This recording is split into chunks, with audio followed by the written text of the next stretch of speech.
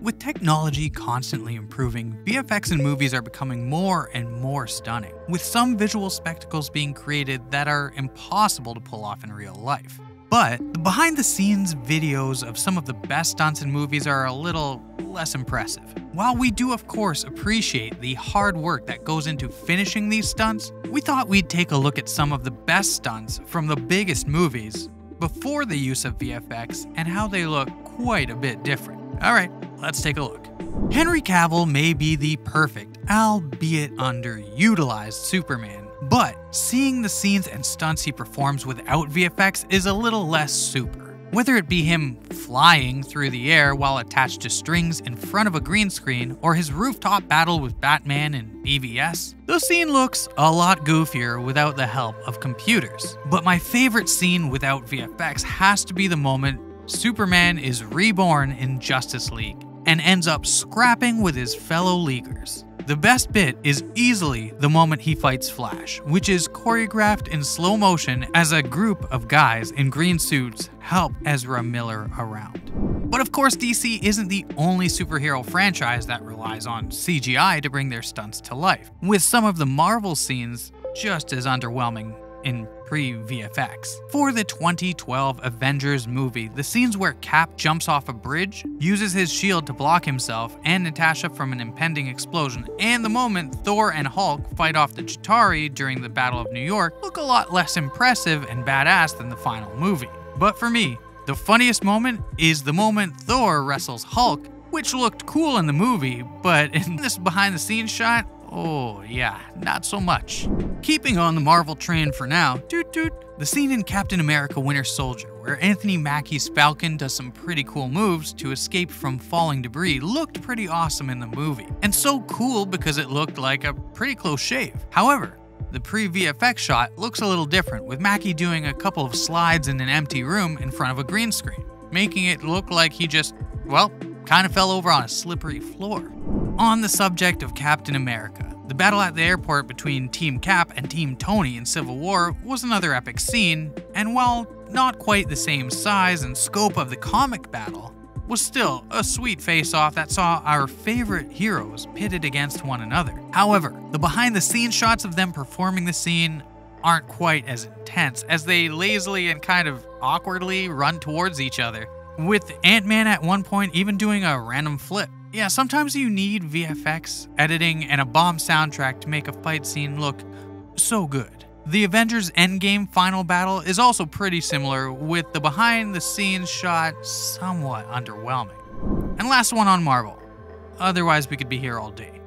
Another epic action sequence in the MCU comes as a portion of the Avengers duke it out with Thanos on the planet Titan, using all their powers and skills to try and take him down before he unleashes havoc on the universe. However, the size and stakes of the scene don't look quite so good without the use of VFX, especially when you see Thanos as Josh Brolin in a mocap suit while standing on a platform so he can actually match the height of the Mad Titan. One of the best parts of Harry Potter is easily the fictional sport of Quidditch. And am I still exceptionally bitter that they cut Quidditch World Cup game from the Goblet of Fire movie?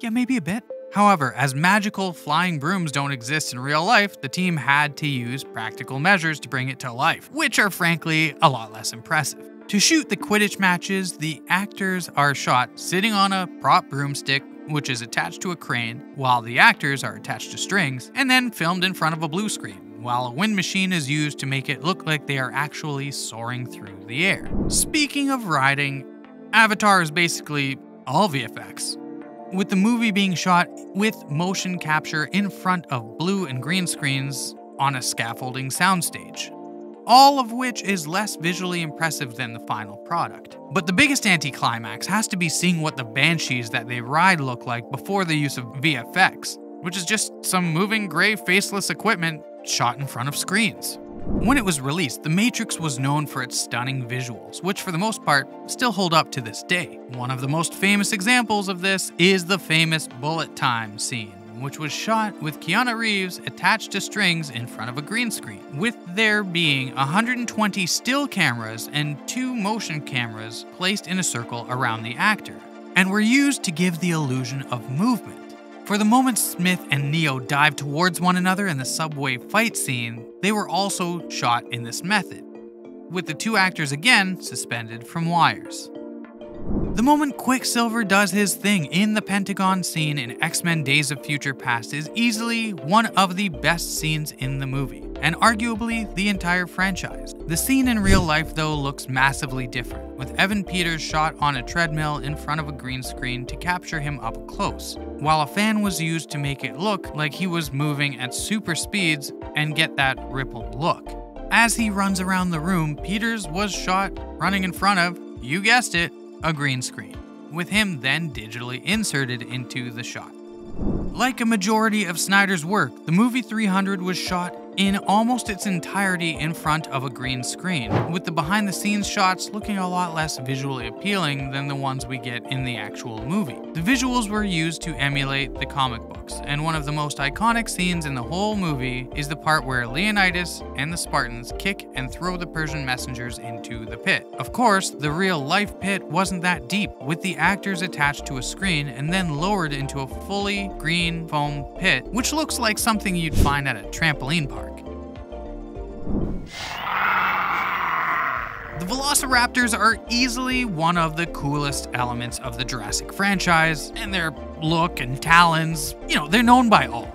But seeing them without CG has a very different effect entirely. That's because for the motion capture performance of the raptors, they have to dress a dude up in a green suit, place a raptor head on him, while he pretends to be a dinosaur, which is a lot less intimidating.